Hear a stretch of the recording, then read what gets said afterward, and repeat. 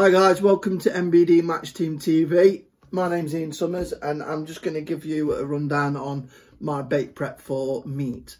I'm at Tyring Fishery on Sunday the 2nd and my main approach is going to be meat and hemp.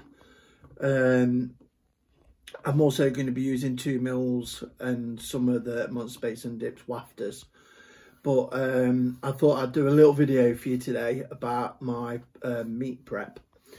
First of all, a lot of people I see take their meat and they just open it up on the bank, cut it and then chuck it straight in. The more you do, the more prep you do and the more effort you put in, the more rewards. So I find if you just take your meat and cut it, you've still got all the fat on.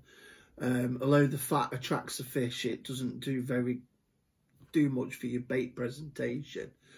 So I've done a few pictures and a few clips, and I'm going to be putting them at the end of this video for you to look at. Basically, I've got my meat in cubes and it's going in the fridge, and it's been soaked overnight, it's been cleaned, and it's been flavoured by my new favourite dip that's come out at Monster Baits and Dips. It's the squid octopus, and it's that one.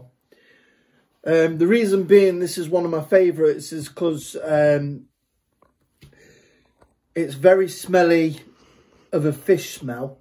Obviously with squid and octopus, it's going to smell fishy, but it's very strong, it's very thick, and I believe it gives us the edge in the margin when we're going for the big carp or the big boys and girls.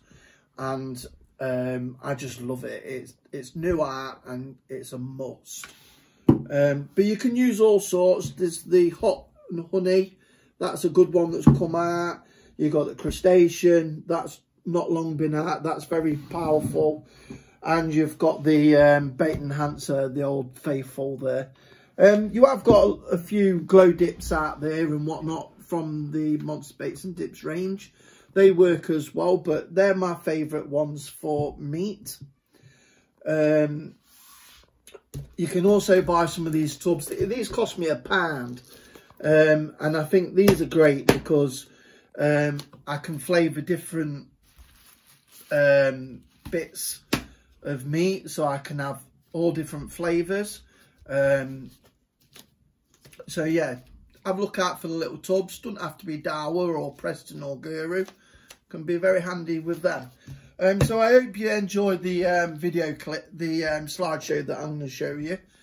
And I hope it gives you a bit of advance in your fishing. Remember washing your meat with the hot water and soaking it overnight. It does give you the edge, and it will help you improve your catch. So I hope you enjoy the slideshow.